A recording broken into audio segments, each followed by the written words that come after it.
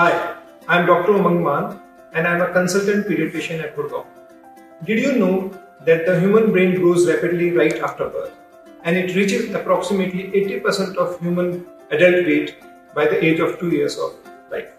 So, initial nutrition is very crucial for a child's growth and development, and nutrients like iron play an important role in brain growth and development.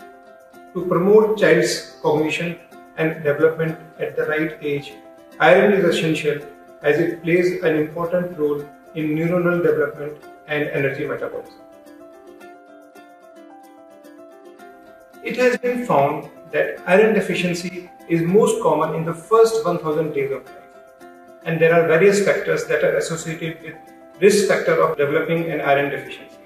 They are low birth weight, high intake of cow milk, low intake of supplementary feeds which contain iron, belonging to a lower socioeconomic strata, and not to forget, poor iron absorption.